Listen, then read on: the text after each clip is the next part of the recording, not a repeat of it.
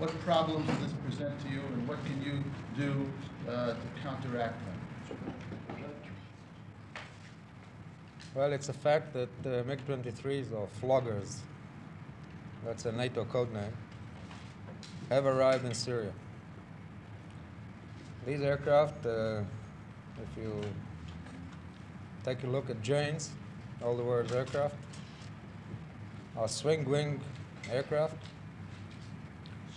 And as far as I know, they are the latest operational hardware the Russians have put into service.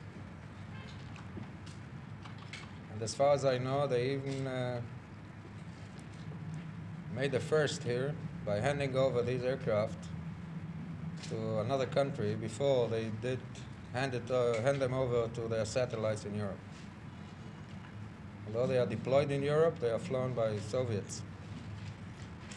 This aircraft has probably much better maneuverability, and it is my guess, for the time being, that they have a better air-to-ground capability than their former aircraft. Well, as you well know, the F-14 and the F-15 are in production now. The F-14 in higher numbers, and the F-15 has only just started. I would say that technically, if the United States wanted to sell us aircraft now and give them out of stock, they could be here tomorrow. But I guess that it will take some quite months, a few months, to acquire them in normal procedures. To date, I don't have positive information that the Egyptians have already received floggers.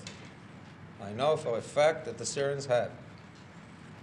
Well, as I said before, I wouldn't go and state that we have begun to be inferior just because the floggers arrived. It is a better performing aircraft. We still think the gap of aircraft plus pilot is sufficient to counter this threat, but we want more. Sir, have you surmounted the problems posed by the Soviet-made ground-to-air missiles of the latest types in the field? Perhaps you could give us some background, at least me, a little more background on the problems that you encountered during the war that evidently you were not able to overcome at that time with regard to those missiles. Well, like a good Jew, I'll answer you with a question. Do you think the tank has overcome the anti-tank gun? No, but it can live with it. All right. So the second part of your question implied that we, how did you phrase it? We did not? In the war? Yes. Apparently you had problems in coping with those missiles on the ground in operational situations, as far as my limited knowledge is. Well, I don't know of any war that has no problems. But I will say this. The appearance of ground-to-air missiles in large numbers in a dense environment has changed mainly, and that was evident in this war, in the beginning of it at least, has changed the capability of the pilot to loiter in the area and acquire his own eyeball intelligence of what's on the ground. His time to loiter has been diminished quite sharply unless he was willing to take a loss that is a little higher, and the stress is a little higher than otherwise. Now, I think I will not break any security rules if I told you that at any given time, when the exact knowledge of what's to be destroyed on the ground was known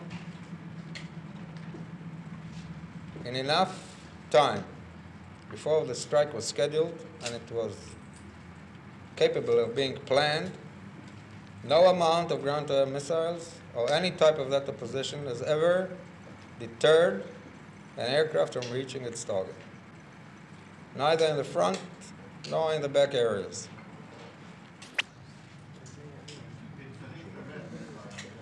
You mean the Chaparral missile?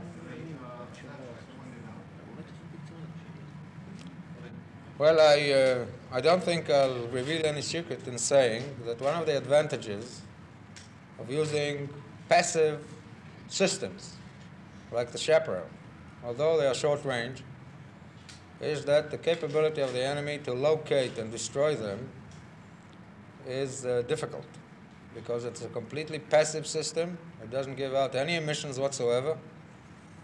And in that respect, it's much harder to counter than a transmitting electronically guided missile system. There are countermeasures against IR-seeking missiles. We have developed some, and that will bring down the total capability of the system to some extent, but still, it will make the enemy decide to equip all its aircraft with these countermeasures. And this, as you know, is not chicken feed. Bruno Hospital, CBS News. General, is there any significance to the lowering of certain standards for Air Force personnel, flight personnel? Aircraft now monitoring the Syrian disengagement and question, do they cross Israeli airspace and what problems does that pose to the Israeli Air Force? I have to be reluctant on this point. These are things that have been settled in the bilateral and trilateral agreements between Americans, Syrians, Egyptians, and the Israelis.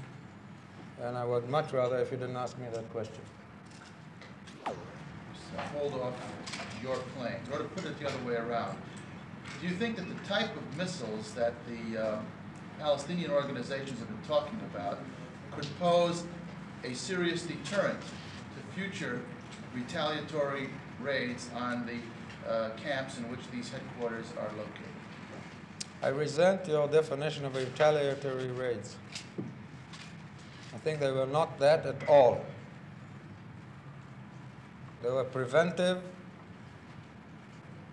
raids. They were designed to disrupt their capability to murder and rape and whatever they do. In no way were they retaliatory. As to your real question, of course, if they set up an air defense system, we'll have to tackle it. If we have to tackle it and they place these systems in areas where people we do not want to hurt abound, they will be hurt too. It will be a decision of cost effectiveness for us to decide if we want to take the losses that such an air defense system will acquire of us and the results we want. I would not advise anybody to make a bet that if such a system springs up in Lebanon, our calculations will show that it's better not to touch it. I would not advise anybody to bet on it. But would they have to have a really massive or They will have to have, to create a major problem, they will have to have the same density that the Egyptians and the Syrians have had first day of the war along that stretch of land in the Golan Heights and the canal. And even that, when you're not pressed for time, is not a problem that cannot be overcome.